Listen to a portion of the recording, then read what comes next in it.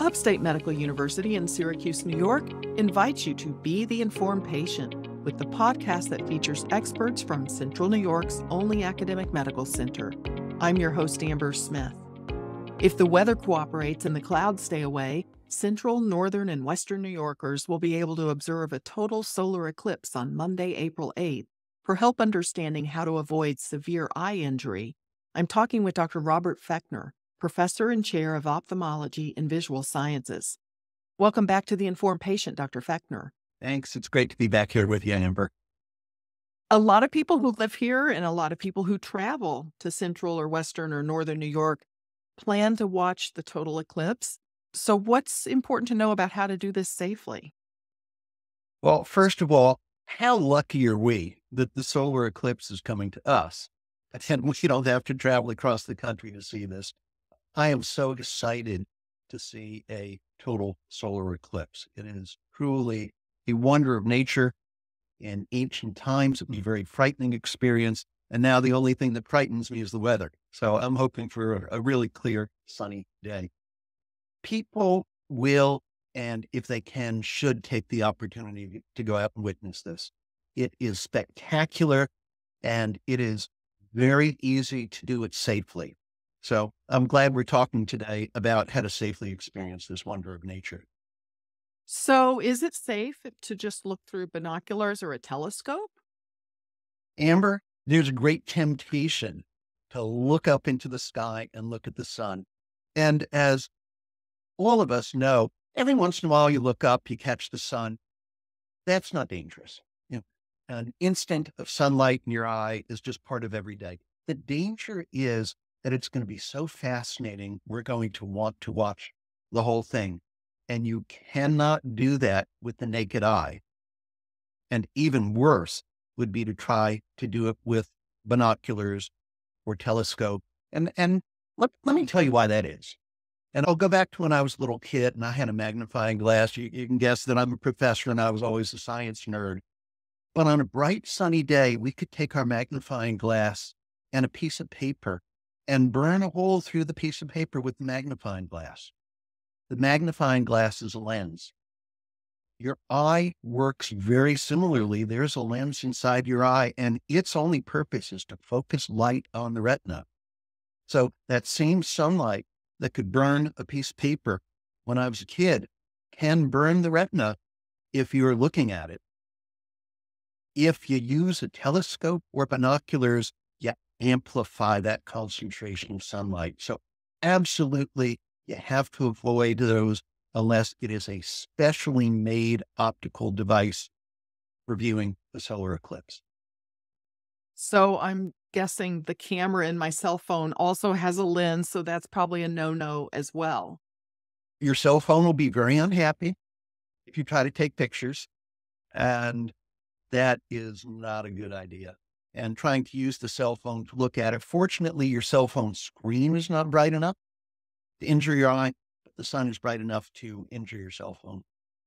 So we really kind of are left with the naked eye, but we need protection. Do sunglasses offer that? You can't use sunglasses. In fact, any lens that you're able to see through in daylight is not dark enough. I just went on Amazon last week and bought 100 pairs of Eclipse sunglasses. So plan early. You got to get them. I don't think people will sell out, but you don't want to be looking for those a day or two in advance. Your sunglasses are filtering a little bit of daylight. You need a much, much darker, denser lens to be able to safely look at the sun. Can you put those eclipse glasses over the binoculars? It sounds like a clever idea to do that, but the binoculars concentrate the light further, and that's not considered a safe practice. And for somebody who is truly devoted to watching this eclipse, you can go online and you can buy binoculars that are so densely filtered that they are safe, but you have to make sure that they're coming from a reputable source. And if you look through something and you can see the light in your ceiling, then it is not dense enough They really have to filter out a lot of light for you to be able to point it at the sun. What if it's overcast on April 8th? Can you safely look at the eclipse through the clouds? The rays are still strong. They will be slightly filtered, but not enough that you should be looking directly at the sun. It's a dose response. So a somewhat filtered sun will take longer to burn the retina, but it will burn the retina. And you're going to watch the eclipse for 10 or 15 minutes. So these eclipse glasses, do they need to be worn during the partial eclipse as the moon moves in front of the sun? The recommendation is, as long as it's a partial eclipse, you still have that very bright portion of the sun. And as an ophthalmologist, I've seen people who've had sun damage. There are people who have, for various reasons or mental illness, decided to stare at the sun, and they end up having a circular burn in their vision. If you test them, there's just a circle that's punched out they can't see. If you were looking at a partial eclipse, you wouldn't have a circle. You would have a semicircle or a crescent burn.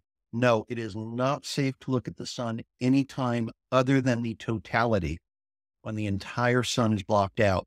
And that's brief, but I expect it to be really dramatic. Can you describe an alternative way to watch without looking at the sun? Sure.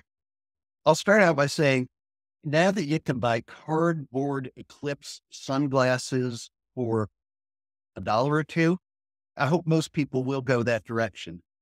But there's an optical trick you can do, which is called a pinhole projector. And if you took something as simple as a 3x5 file card and you poke a hole in it, and a ballpoint pen tip is a good size to do that, then you can turn your back to the sun, hold up that pinhole and put a piece of paper behind it, and it will project the circle of the sun on it. As the eclipse is projecting, you will see that circle start to shrink as the moon comes into view. I love optics. I'm an ophthalmologist.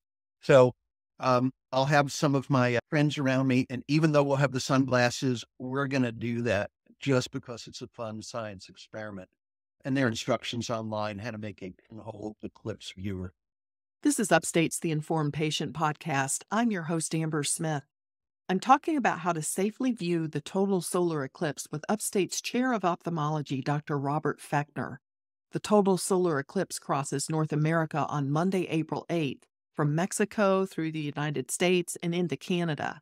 The partial eclipse starts at 2:09 in Syracuse, with the total eclipse lasting 1 minute, 24 seconds, starting at 3:24.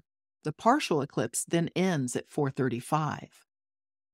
So you mentioned that you've seen patients that you've cared for that have looked directly at the sun and have, suffered. Is this lasting damage?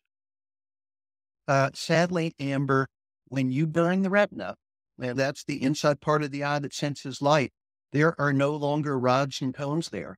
And that part of the retina won't be able to see light anymore. It is truly a punched out small circle, but because people stare at the sun, it's a punched out circle right in the center of their vision. It can make it nearly impossible to read. And I would, roughly equate it to having something like macular degeneration. It takes away your central vision. It is not worth taking the risk. You have to get a proper pair of solar eclipse glasses, or if for some reason there are none available, do the pinhole projector we just talked about. The American Astronomical Association has some descriptions online. There are other reliable sites online. And don't take the risk of burning your retina. Do not look directly at the sun, no matter how attractive this event is going to be, unless you're wearing proper protection. If someone does look at the sun, does it hurt? Will they feel that they are hurting their eyes? The body is interesting the way it protects it. We have pain receptors all over our skin. There's no need for pain receptors inside the eye in the retina, and there are no pain receptors inside the eye and retina. So it would just be a bright, dazzling view, but it would have lifelong consequences. So if you're looking at something and it seems really bright, it's a good time to look away. I'll draw a little parallel. many of us have had a photograph with a flash camera, and you notice right after the flash, you can't see where that flash was. Imagine that being a permanent blind spot. That's what happens if you look at the sun for too long. If someone realizes that they've done that, or maybe their child has done that, is there any emergency care that they can render, or do they need to do anything right then? This is where prevention is the only answer. We do not yet have the ability to transplant or restore burned nerve cells. So for your children, supervise them. I have 100 sunglasses here. If you're in the neighborhood, stop by, I'll give you a pair. And we are handing them out to all of our staff and patients who are in the office. We'll go out the back door and we are going to take a break for the solar eclipse. Now, for the eclipse glasses, is there a way to tell whether you're getting, good quality eclipse glasses? Well, there is a standard for them.